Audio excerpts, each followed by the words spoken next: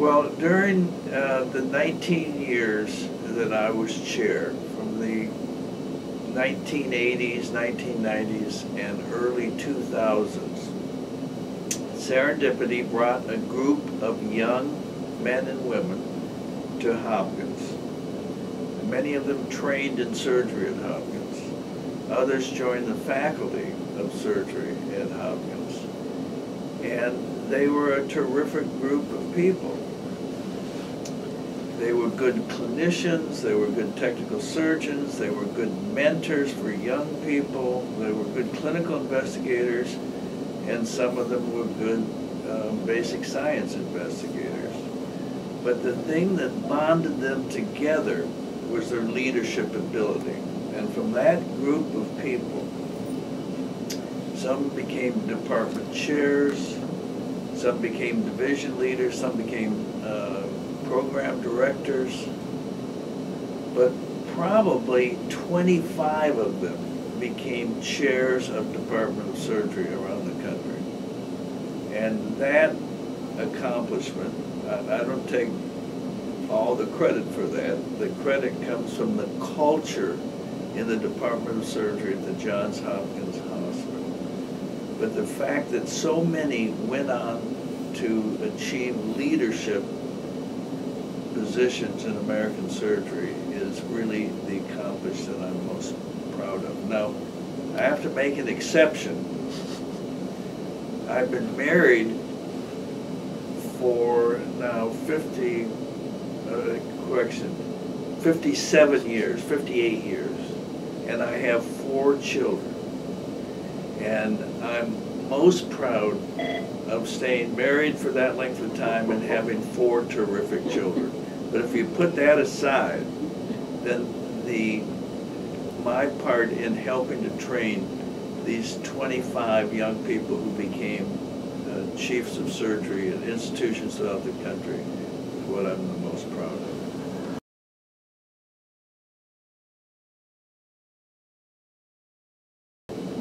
Well, I think there are several statements that I am fond of. Perhaps the one that I'm most fond of is, if you pick a profession you love, you never have to work the rest of your life. And I think academic surgery is that. Academic surgery, anyone who picks academic surgery, I think is insured of having a terrific life. I don't feel that I have worked for the last 50, 60 years that I've been at Hopkins. I think it's been a pleasure and a joy to be here. So there really haven't been any challenges. Being in academic surgery is terrific. You make many friends throughout the country. You travel to other institutions and see what's going on so you can come home and make your institution better. You travel around the world, you meet surgeons all over the globe. So I don't think there have been any challenges. It's just been pure joy. I graduated from medical school here in 1962 and have been here in the Department of Surgery ever since, and it's been terrific.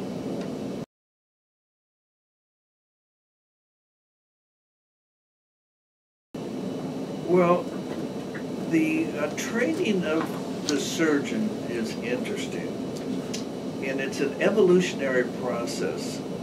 During the 19 or 20 years that I was chief of surgery at Hopkins and chairman of the department, I think the program changed a little bit every single year. I mean, the goals, of course, are to train young men and women who clinically are very astute physicians, who technically are very safe and good technical surgeons in the operating room, that they're good mentors, that they're good teachers, and good investigators. Because even if somebody goes into private practice, they can be an investigator. Every day they see things that are being done that perhaps could be done better.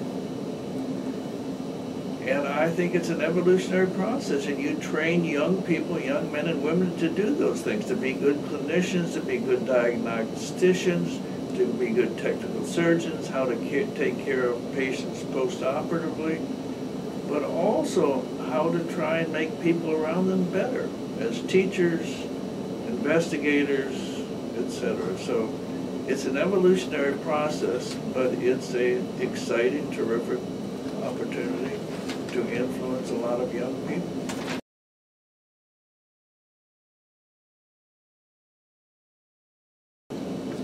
Well, I don't know what makes up a good technical surgeon. It's very difficult. There clearly are some individuals, when they cut a blood vessel, it doesn't bleed. And when they sew things together, they don't leak. And there clearly are people who are exceptional technical surgeons. Not everybody can be that, but everybody can be a safe surgeon. And being a safe surgeon means really following the basic principles of safe surgery. Careful hemostasis, careful handling of tissues, reapproximate tissues clearly, don't leave dead spaces. And those are the principles that everybody can learn, and everybody really can become a safe surgeon. They can't necessarily become a technically outstanding, superb surgeon, but everybody doesn't need to be that. They just need to be a safe surgeon, and I think being taught the general principles of surgery allows people to become safe surgeons.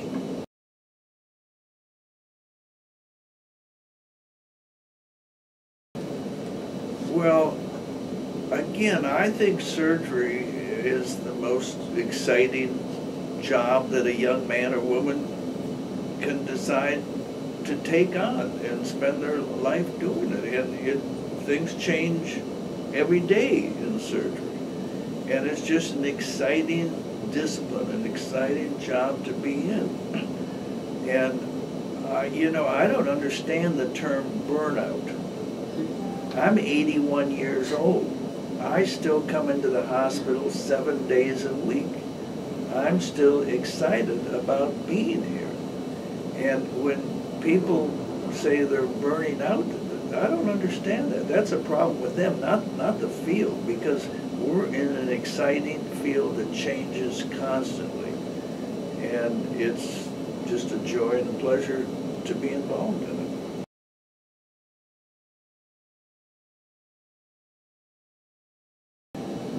Well, the evolution of the management of pancreatic cancer over the last 30 or 40 years has been an interesting evolution. Initially, when I first became interested in it, the mortality for doing a Whipple, a pancreatic duodenectomy, was 25 or 30% in the literature. That was in outstanding institutions around the country that were willing to publish the results. And you know that in other institutions that weren't willing to publish the results, it was probably even higher. So the first task was to make the operation safe. And when I became a chairman of the department in 1984, that was one of the tasks that I took on for the department, is to learn how to do that operative procedure. Not just me, but the group that I had with me, which was a group of outstanding surgeons. And gradually the mortality dropped from 25% down to less than 5%. And our mortality here, I myself have done well over 2,000 Whipples, and my mortality is less than 2%.